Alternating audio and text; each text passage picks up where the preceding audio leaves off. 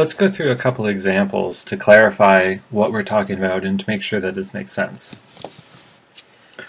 Now, let's say you're supposed to make a silica Solgel, and you're given that you're supposed to use 1 mole of TEOS, tetraethyl orthosilicate. I know before I wrote tetraethoxysilane, they're the same chemical, and the same initials, they're just two different ways of saying the same thing, which is why I get confused.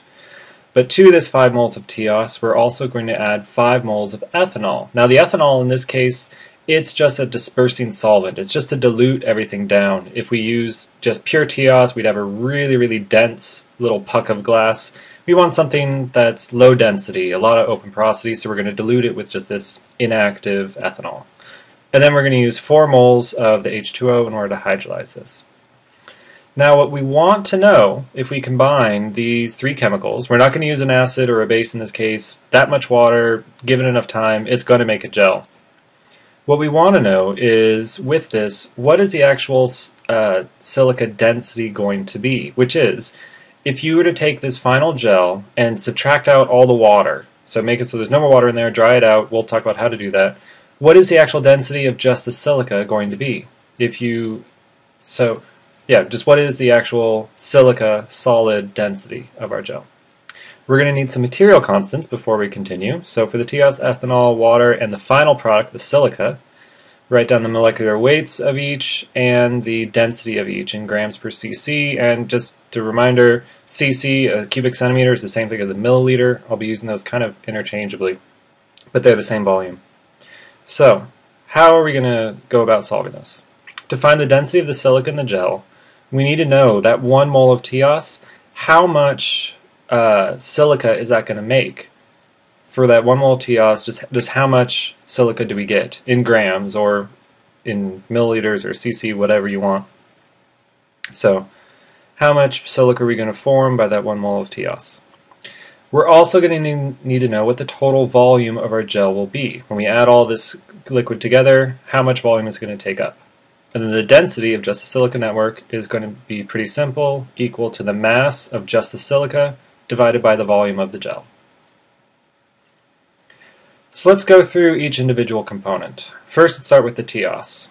1 mole of the TEOS multiplied by its molecular weight, so the 208.3 grams per 1 mole, and then divided by the density, or times the inverse, so times 1 cc over 0.94 gives us 223 milliliters of TEOS. That's just how much volume 1 mole of TEOS gives you.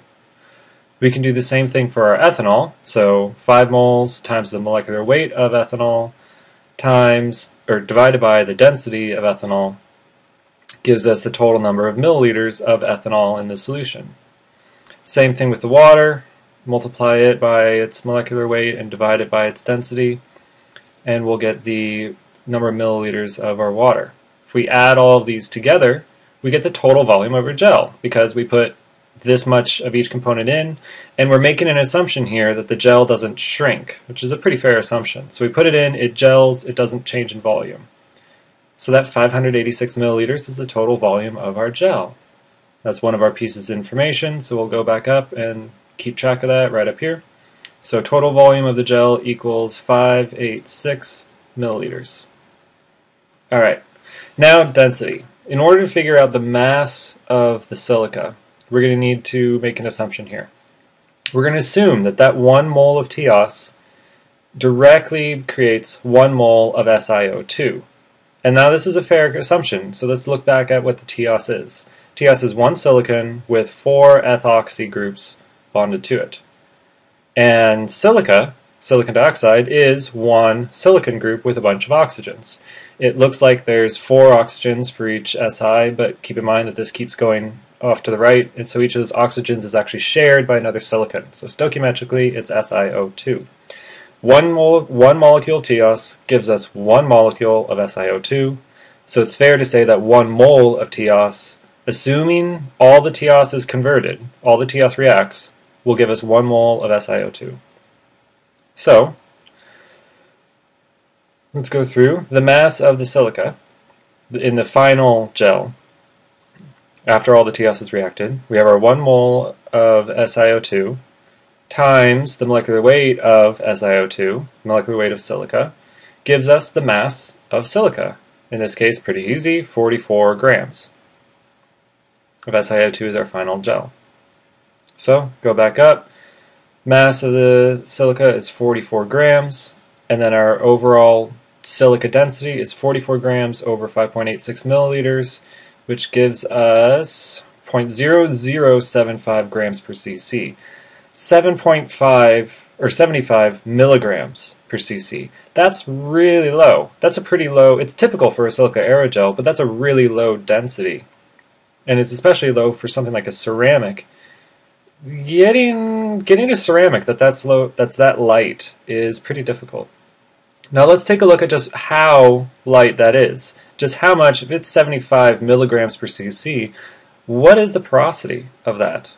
Just how much of this is solid network and how much of it is just open air?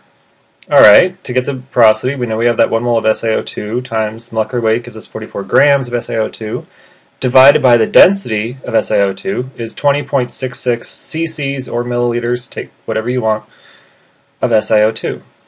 So that's the volume that the SiO2 occupies. So our percent solids is going to be the volume of the solids, in this case that's only SiO2, divided by the total volume of the gel. 20.66 divided by 586 gives you 3.53% solids. Of the total gel, only about 3.5% of it is actually solid, which is not very much. But let's go do the conversion and convert that into porosity, percent porosity, which is just, if that's our solids, 100% minus 3.5% gives us 96.47% porosity.